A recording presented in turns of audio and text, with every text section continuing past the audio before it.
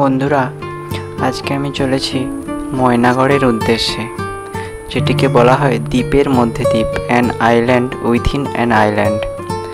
ময়নাগড়ের সম্বন্ধে আমি বেশি কিছু বলবো না, কারণ তোমরা সেটা ইন্টারনেটে দেখে নিতে পারো।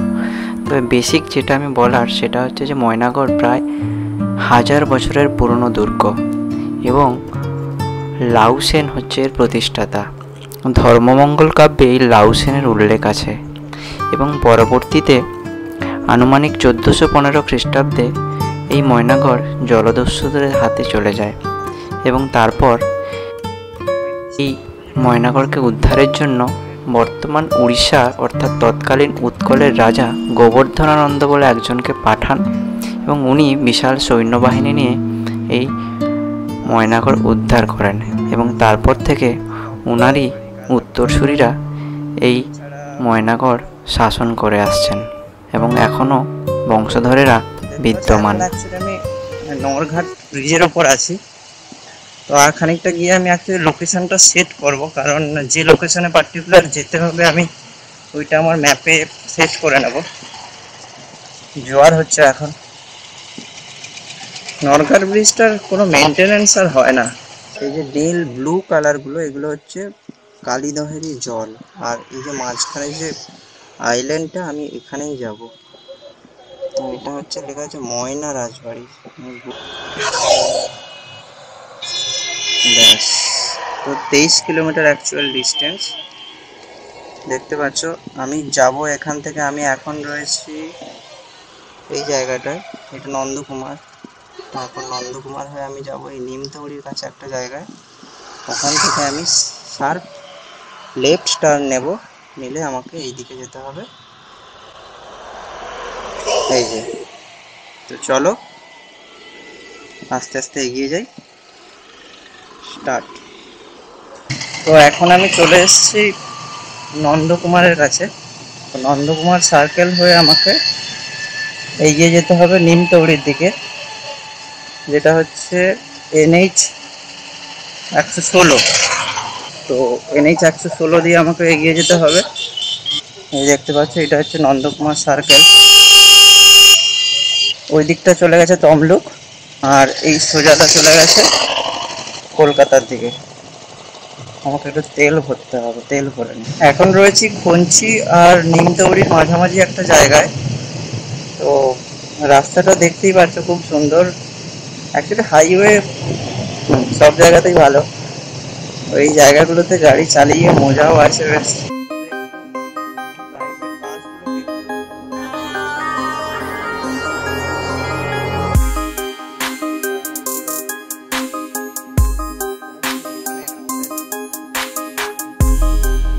তো গুগল ম্যাপ বলছে আর 500 মিটার আমি হাইওয়েতে থাকতে হবে, তারপর আমাকে লেফট দিকে বেঁকে যেতে হবে, লেফট সাইডে এদিক দিয়েই যেতে হবে। এতক্ষণ যে রোডটায় ছিলাম আমি, এটা হচ্ছে ট্যাংরাখালি রোড। এরপর আমাকে এইদিকে টার্ন নিতে বলছে। তো গুগল যেটা বলছে, এটা হচ্ছে ট্যাংরাখালি শ্রীরামপুর রোড।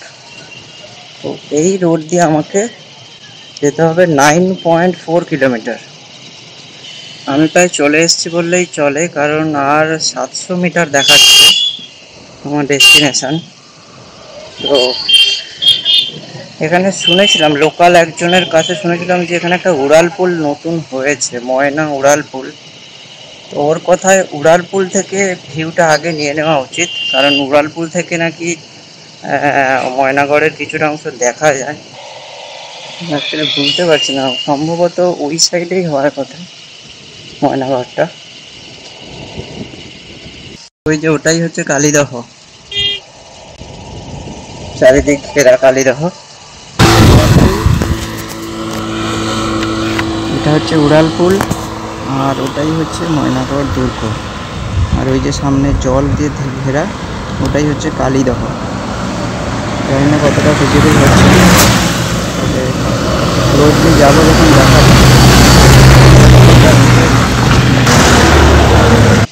তো আমাকে এই মুহূর্তে নামতে হবে, এই উড়ালপুলটা থেকে নিচে নামতে হবে। নেমে ওখানে বোটিং করে ওইটা দিয়েই নামে। ওরে বাবা, মামা যাবে তো? ও মাই গড, বাবারি বাবা, বাবা সবাই কি রিস্ক। বন্ধুরা, সামনে যেটা দেখতে পাচ্ছ এটা হচ্ছে ময়নাগড় যাওয়ার প্রথম প্রবেশদ্বার, এবং এখানেই লেখা আছে ময়নাগড়, এবং এর ঠিক উল্টো পাশে লেখা রয়েছে an island within an island, যেটা স্টেট হেরিটেজ কমিশন এই ময়নাগড়কে আখ্যা দিয়েছিল। তো হাইওয়ে থেকে নামার পরে কাউকে ময়নাগড় যেতে গেলে এই প্রবেশদ্বার দিয়েই ময়নাগড়ে ঢুকতে হবে, এবং তারপর নৌকা দিয়ে ওপারে যেতে হবে। তো চলো এগিয়ে যাই। বন্ধুরা, এখন যে জলের উপর আমার নৌকাটি ভেসে আছে এটা হচ্ছে কালীদহ, এবং ইতিহাসে উল্লেখ আছে যে এই কালীদহে ময়নাগড়ের রাজারা হিংস্র কুমির এবং অন্যান্য জীবজন্তুদের ছেড়ে রাখতো, যাতে করে জলদস্যু বা বৈদেশিক শত্রুর আক্রমণ থেকে ময়নাগড়কে রক্ষা করা যায়। নৌকো থেকে নামার পর আমি আস্তে আস্তে দ্বীপে পা রাখলাম, এবং প্রথমেই আমার যেটা চোখে পড়লো সেটা একটা স্মৃতিসৌধ, যেটাতে লেখা আছে এই যে মোমেন্ট অফ ডিগনিটি, রাজা জগদানন্দ বাহুবলেন্দ্র। আচ্ছা, ইনাকেই হচ্ছে প্রেস্টিং ধরার জন্য এসেছিলেন, কিন্তু ইনি এমন একটা জায়গায় লুকিয়ে গেছিলেন যে তারপর একে আর ধরতে পারা যায়নি। এই যে লেখা আছে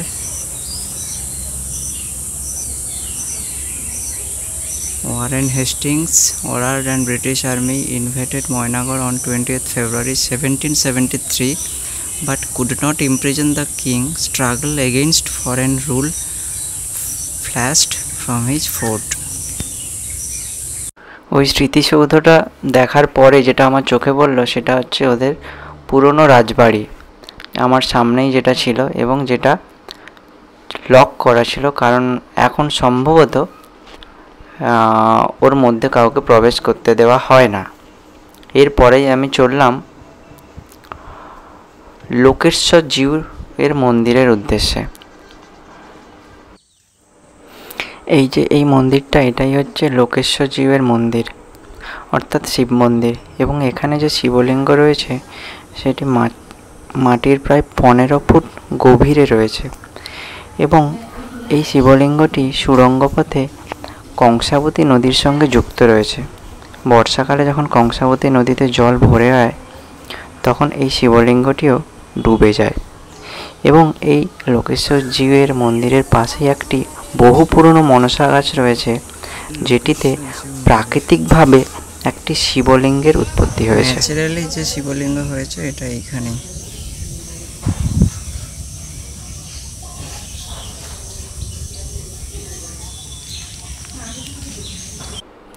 লোকেশ্বর জিউয়ের মন্দির দেখার পর আমি চললাম রাধাশ্যাম জিউয়ের মন্দিরের উদ্দেশ্যে। এই রাধাশ্যাম জিউয়ের মন্দিরে রাসের সময় ময়নাগড়ে ধুমধাম করে পুজো হয়, এবং ওই সময়ই এই রাধাশ্যাম নৌকা করে এই কালীদহের বাইরে যে রাসমঞ্চ আছে ওখানে যান, এবং ওখানেই ওনার পুজো হয়, এবং রাসের সময় ময়নাগড় সুন্দরভাবে আলোকমালায় সজ্জিত হয়, এবং নৌকাগুলোও দারুণভাবে সাজিয়ে তোলা হয়। দারুণ জায়গাটা। আর যেটা কালীদহ যেটা, সেটা এইখানে, এই যে ঘাট, আর ওই যে কালীদহ, আর ওই যে দূরে উড়ালপুল।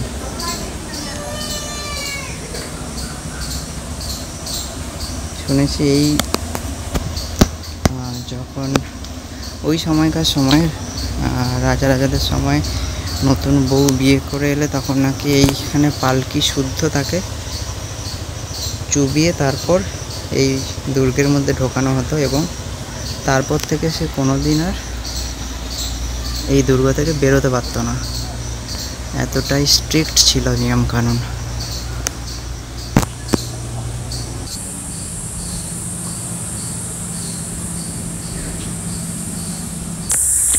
বন্ধুরা, লাউ সেনের আমলের ভগ্নাবশেষ যদি দেখতে হয় তবে সেটা হচ্ছে এইটা, একদম 1000 বছরের পুরনো স্মৃতিসৌধ এটাই।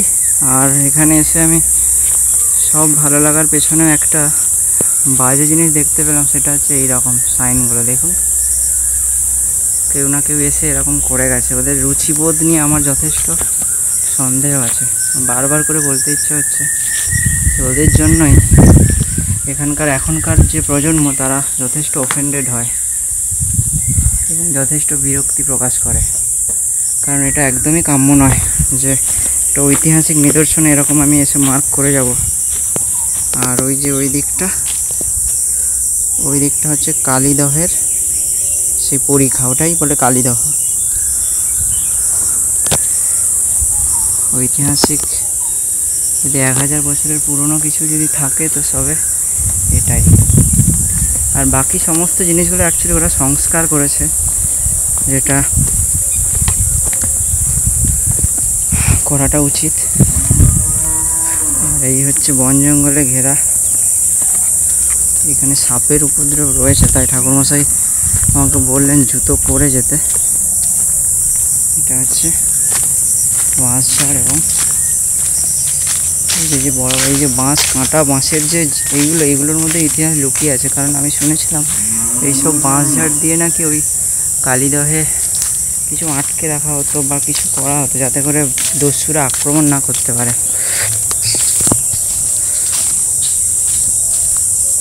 ওই যে লোকেশ্বর জীবের মন্দির।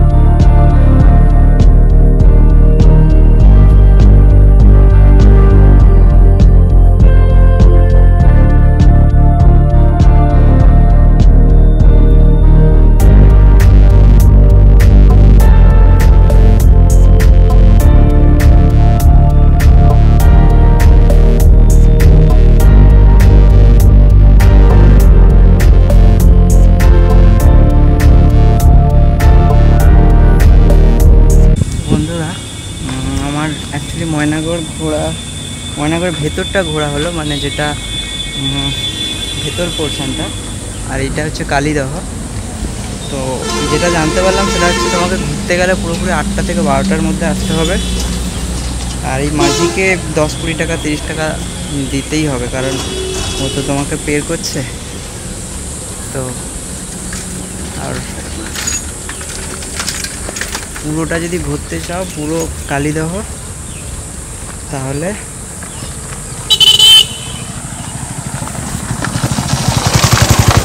পুরোটাও দেখাবে মাঝি বললো। আর বাদ বাকি বেশ ভালোই ভিউ।